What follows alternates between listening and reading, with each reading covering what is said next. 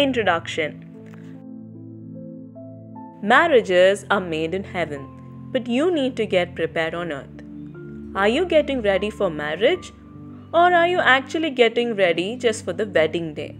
Think about this for a moment. Most of the time, you are preparing yourself for the wedding than for the real marriage relationship.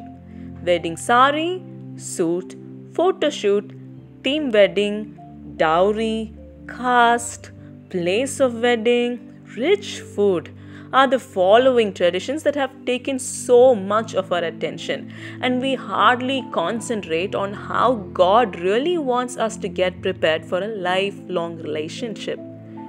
Wedding is just a one-day event. Rather, marriage is a relationship for a lifetime.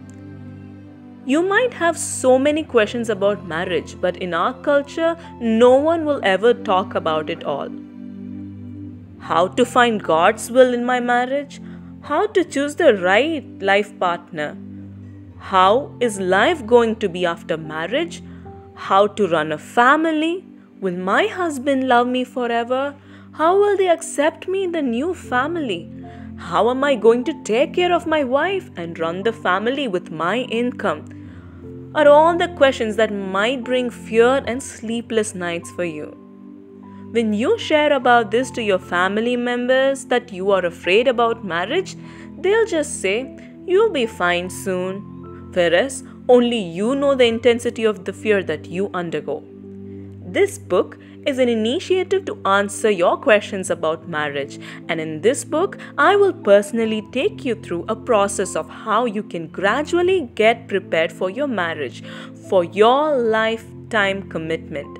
Since God has initiated the marriage design, this book will help you to align yourself to the biblical design of marriage. I hope this book answers many of your questions about your marriage. The man said, "This is now bone of my bones and flesh of my flesh. She shall be called woman, for she was taken out of man. That is why a man leaves his father and mother and is united to his wife, and they become one flesh." Genesis chapter 2, verse 23 and 24. If you are blessed by this book, do not forget to pass it on to others. Have a Christ-centered, joyful marriage.